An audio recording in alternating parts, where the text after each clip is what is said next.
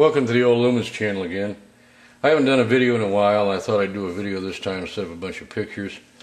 I'm working on another 2AA Maglite, but I wanted to do something just a little bit different.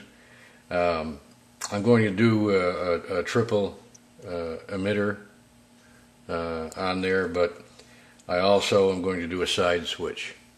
I haven't ever tried a side switch on a 2AA Maglite. It'll end up running with one 14500 for power.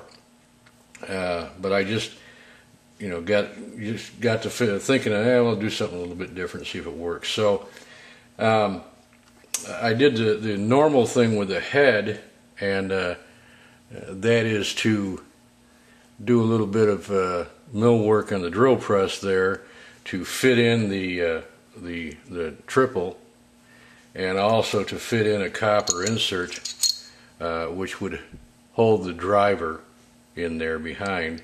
So I'm going to have my star and TIR optic and some copper discs in there, and then that will set on top of a copper. It's going to be a hollow copper pill, and that will go down inside the body. I decided that I ought to be able to do something to help spread the heat a little bit. So this copper insert will go right up in and touch against the top of the body and be up inside the head. That way it'll bring some heat down into the body. Then I found a push button from I don't know, like a $3 light that I had laying around, and I made it so it'll fit up inside the side of the Maglite. And I did a lot of figuring on this. This is a 1/2-inch copper coupling. Then there's a piece of 1/2-inch pipe down inside to space it, and then this is 1/2-inch pipe that has been cut so that it's smaller than 1/2-inch diameter, so it'll fit inside the body. Okay, so it's a tight fit. So all those go together, and they're soldered together to make that one-piece unit there. Then in the center, I need something to hold, and I decided to go ahead and go with a DrJones driver. This is a 3 amp. I'll add a couple of chips to it to make it a little higher than that. But I wanted to use a DrJones driver, and I wanted to use an SMD switch, just a momentary switch. Okay, so I went to a 3/8 piece of aluminum rod, and I made a flat out of that the switch will set down in, so that it can slide right into the body that way, and it'll be right in. Once it slides in place, it'll be right underneath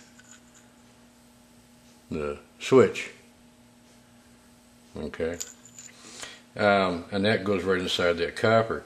Then I went ahead and drilled through the center of it so that I could run my wires, and I found some neat little plastic inserts off of eBay, and so I drilled so I can put a plastic insert in there so that will isolate the positive terminal when I put that in. When it's all assembled, when it's all put together inside that body, then that comes to a position where it allows me for just using one 14500 and be at the right length. That's the whole idea anyways. So I have pretty much all of my milling done. I have most of my sub-assemblies together, and I'm going to get started on finishing this thing off.